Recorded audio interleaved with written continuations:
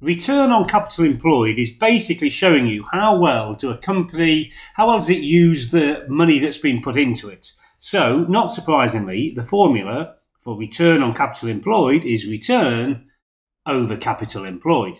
Okay, now you've got to think of this as being the whole business. So the return that they get before interest and tax, because interest and tax, you just can't help. That's not part of operating the business. That's just something you have to pay. So it's how well do you do before interest and tax, and how well do you use your capital employed, which means all the money that's ever been put into the business, which is they've either put in because you've loaned it, debt, or you've got it from your shareholders, equity.